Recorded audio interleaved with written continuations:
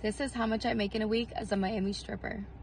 Today is Tuesday. I never work Tuesdays, but this is the start of my work week and I made $1,650.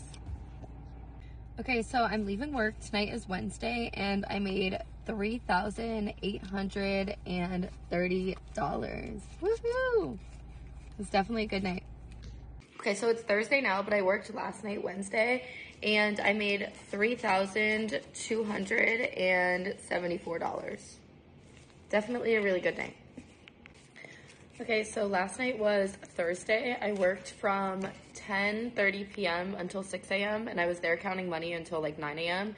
and I made $3,745. Definitely a good night. It was a long night though, and I'm starting to get sick.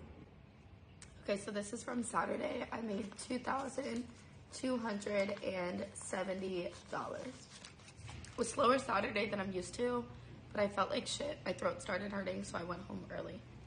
Okay, so it's Monday. It is the last day of my work week. I did not work Sunday night. I was trying to work all 7 days in a row for this video, but my throat started killing me Saturday late night at work, so I ended up leaving early. Took Sunday off for my own like physical health, feeling a lot better tonight. Tonight is the last night of my work week. I worked Monday and I made $1,018. Definitely not as good of a night as my usual Mondays, but I'm very happy I made something. It was a slow night in the club and yeah, I'll never say no to $1,000. So.